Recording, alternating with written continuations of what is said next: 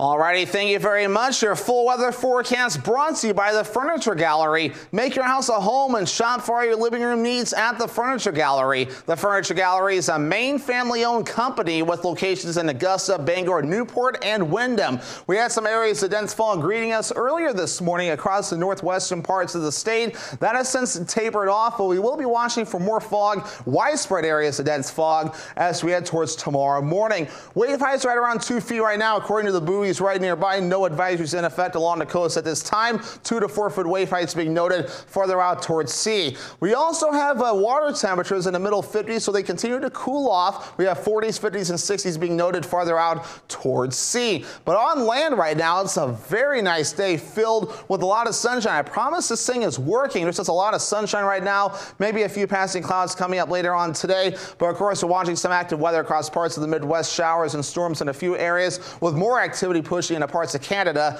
at this time as well. So Futurecast moving forward, we will be under a partly cloudy sky moving forward today with later on tonight, partly cloudy, widespread areas of dense fog will be on the way, and it may linger through parts of Wednesday morning before it tapers off. This is not rainfall. This is the fog that's developing by Wednesday. And then by Wednesday afternoon especially, that's when a lot of this gets out of here. Some clouds and fog may be on the way again as we head towards Wednesday night with more rain showers and clouds on the way Wednesday night and the parts of Thursday morning. As our average high temperature is 56 degrees, upper 60s to lower 70s for highs today and tomorrow, then 60s and 50s Thursday, Friday, and Saturday, and then upper 40s for highs Sunday and again for your Monday. Fall foliage. We had a new update into this map recently, and the northern parts of the state are at past peak right now, so the leaves continue to blow away there. Bangor is at peak, and other areas not too far away from peak either, so get outside and enjoy the fall foliage now before the leaves start to blow off the trees. So for the rest of today, we have upper 60s, partly cloudy,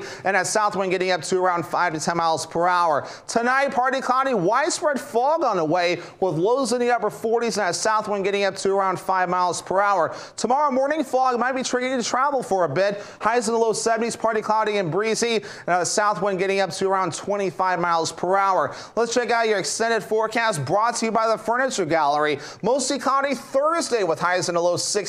Middle 50s Friday under a mostly sunny sky, and some rain showers possible Saturday with highs in the upper 50s.